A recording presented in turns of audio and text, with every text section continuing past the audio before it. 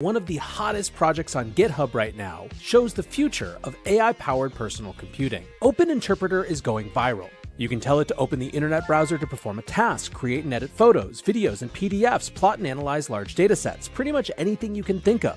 And as the founder Killian put it, it's an open source code interpreter that runs locally. It works within the terminal on your computer and has a ChatGPT style interface that can interact with your documents, and generally lets you talk to your computer in natural language and actually have it do the things that you want it to do. You've got the trends of code interpreter itself, the trend of AI agents, and the trend of private, locally running software. Open Interpreter lets LLMs run code, Python, JavaScript, Shell, and more locally. You can chat with Open Interpreter through a ChatGPT-like interface in your terminal by running Interpreter after installing. This provides a natural language interface to your computer's general-purpose capabilities. Create and edit photos, videos, PDFs, etc. Control a Chrome browser to perform research. Plot, clean, and analyze large datasets, etc.